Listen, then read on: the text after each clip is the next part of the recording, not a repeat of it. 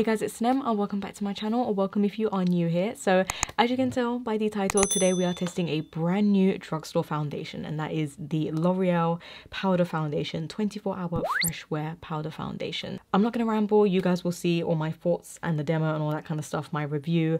So let's just jump straight into it. Jumping right into it, before we go into the powder foundation, I'm going to prep my skin with a little bit of primer because it is a powder foundation and I do have dry skin, so I do need to just moisturize and get my skin a little bit smooth and plump before adding a powder. So I'm going to go in with the Wet n Wild Prime Serum Hydrating Primer, and I love this stuff. It's really nice and hydrating. It's a great primer and lightweight as well. So I'm just going to work that into the skin. I'm just going to press it in and let that sink in for a few seconds.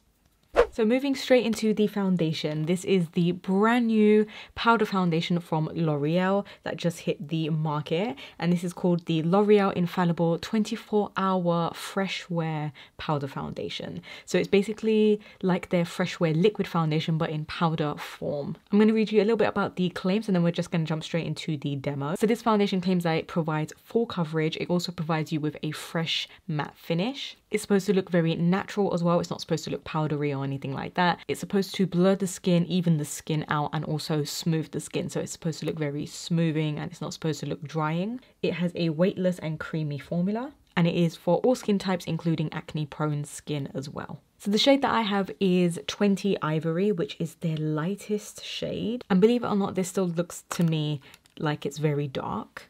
So we will see, but this is what it looks like. 20 Ivory, and it also does come with a sponge as well underneath and a mirror. I mean, how cute. Usually they don't come with mirrors, and this is a really nice mirror. So yes, comes with a mirror and then a little kind of latex sponge. So I think what I'm going to do is apply it 3 different ways. I am going to apply it with a more dense kabuki kind of flat top brush to really just buff it into the skin. I feel like a powder foundation works with these types of brushes better, but I also do want to use a fluffy big brush and just kind of buff it in and see if it's going to look a little bit more diffused and more sheer. And then I am going to be using this as well. So first, let's just have a look at the shade. This is 20 Ivory. And I'm just going to have a feel. Feels really nice right off the bat. Looks like it's going to be okay. Let's just give it a go. I'm just going to take... Okay, you get a ton of fallout. Ton of fallout, which is a shame. And I don't know if you saw that, but you get a lot of powder fly away.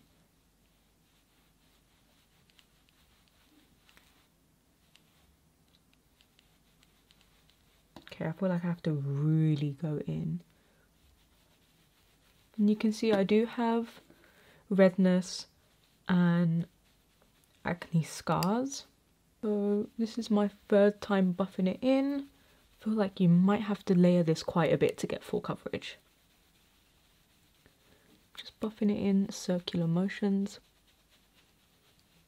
It's not super full coverage, it's actually more sheer. I have to really layer it and buff it in to get a lot of coverage. I'm not sure how I feel about it because I feel like it's just not giving me full coverage right off the bat. I feel like if it wants to be a powder foundation, it has to be quite full coverage right off the bat.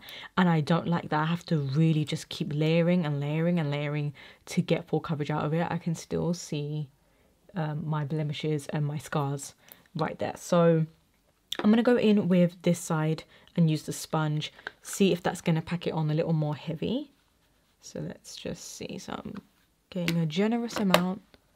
And I'm going to try the swiping technique.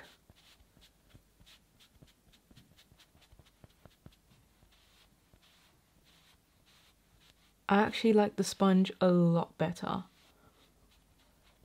I feel like it goes on a lot more smooth, and I feel like I don't actually have to keep on layering it. I feel like it definitely provides you with more coverage using the sponge straight away rather than a brush. I felt like I had to really dip in quite a few times and then it gets all powdery and then you get a lot of fallout. So I don't feel like I have to dip in so many times in one area to cover it. I feel like it just went on a lot more full coverage with the sponge. Now the shade is so dark, I feel like. I mean, look at that. And it's very pink. Not loving the shade whatsoever, and that is the lightest shade. I mean, it just looks a little bit too off for my liking, as you can see. Very yellowy and very pink, you can see. But I will say I really like this side with the sponge. So I'm going to take a little bit more with a big fluffy brush. And I feel like this would be great like on top of liquid foundations.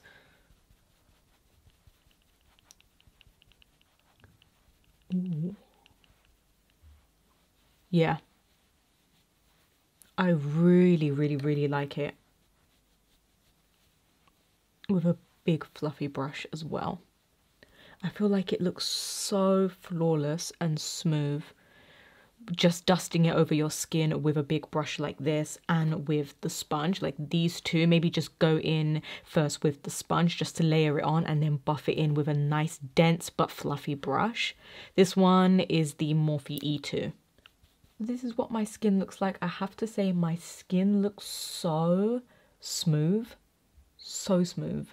And it just looks really, really, really clear. Like it looks even, it looks silky smooth. It feels really, really, really nice on the skin. It feels lightweight, it definitely feels weightless like they said. And I like that it's a matte finish, but it doesn't make me look dry. So I can achieve a matte look even though I have dry skin, but it doesn't look drying. It didn't cling onto any dry patches. You can see my skin just looks nice and smooth. So this is a great powder, whether you want to wear it on its own or on top of a liquid foundation for those of you who have dry skin as well. I think even if you have oily skin, this would be great for you. They did say that it's for all skin types. And I do think this would work for a range of skin types because it feels really, really, really nice on the skin. And I really like how it looks. I have to say it, I hate the shade. I absolutely hate the shade. I wish they come out with more in the future. But I really like the feel of it and how it actually looks. Now I have to say I'm not going to be using it with this brush anymore, anything dense. I'm actually going to use it more with this and then the sponge. I think that's the best way to apply it in my opinion. So I'm just going to go in with a little bit more and even out this side. And you can see it just looks so smooth. I think a primer is necessary underneath this foundation. You definitely need to prep your skin before going in with this because I feel like this just goes on a lot more smoother when you do have a little bit of a nice moisturizing primer underneath. So let me know what you guys think. This is the foundation up close. I really, really, really like how it looks. I will say as well, it's not super full coverage. It's definitely more on the medium coverage. You can get up to a full coverage, but you have to really layer it. So just bear that in mind. But I do like that even though you keep layering it, it doesn't look powdery. It just doesn't look cakey. It looks really, really, really smooth and flawless. And it looks like skin, but just mattified, if that makes sense. And it just looks like perfected skin. So I really love how my skin is looking. Like even just this area right here, I just love how smooth like the cheeks look. Looks really, really good. So I am going to layer it with a little bit of a liquid concealer and see how that's going to pair on top of a powder. And I am going to go in with the Nars Natural Radiant Creamy Concealer. Is it called Natural Radiant? No, Radiant Creamy Concealer in Vanilla. So I'm just going to apply a little bit of that. So I'm just going to blend that underneath the eyes and see. It is a very creamy powder, very creamy powder. So I do feel like it's going to blend nicely with other cream products, liquids, because it's not like this super powdery powder, if that makes sense. It's not a drying powder. The concealer just blended flawlessly underneath the eyes. Look at that. Looks so, so, so good. I'm just going to apply a tiny bit on the nose. It's not lifting the powder. It's just meshing really nicely. Because like I said again, this powder is really different. It's like a very creamy powder. It has a very silky texture. It definitely reminds me of the Bare Minerals powder foundation. If you're familiar with that, it has a very similar texture. and formula. I will update you guys in the description box as well how it wore throughout the day, if it transferred and anything like that, and I'll keep you guys updated in the description box whilst I wear it throughout the day. I'm just going to set my skin with a little bit of the Colourpop translucent powder, the no filter translucent powder, and I want to see how an additional powder is going to look on top of a powder foundation. Just gonna set underneath my eyes, just in this area. I don't need to set the rest of my face because it's pretty much already set, of course.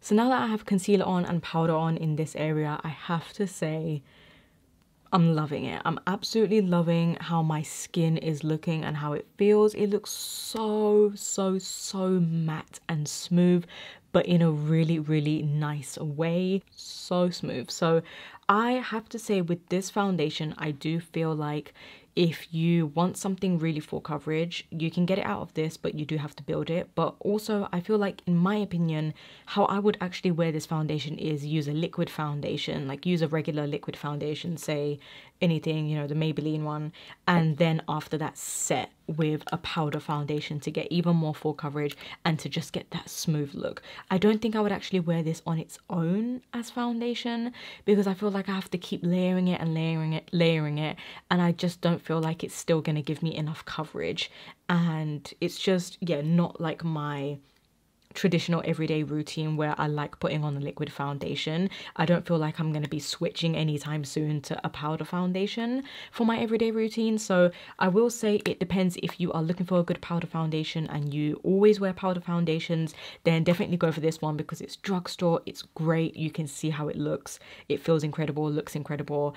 But if you are someone who isn't a fan of powder foundations but you like a powder to set your liquid foundation, then you will like this a lot because you can just use it as a setting powder. It's going to give you that smooth look and it's going to add additional coverage as well. A great tip as well is if you have a sheer foundation or medium coverage foundation, you can go in with that and then you can further add a little bit more coverage and smoothness with the powder on top. So this is great. It's versatile. You can use it as a powder foundation on some days, or you can use it to actually set your liquid foundations. So I would 100% recommend the powder foundation. The only thing I don't like is the shade range. There aren't many shades, so you might struggle a little bit finding your shade depending on your skin tone. So I'm just going to finish off the rest of my makeup and I'll be right back to give you guys my final thoughts. How my skin looks after all the rest of the makeup.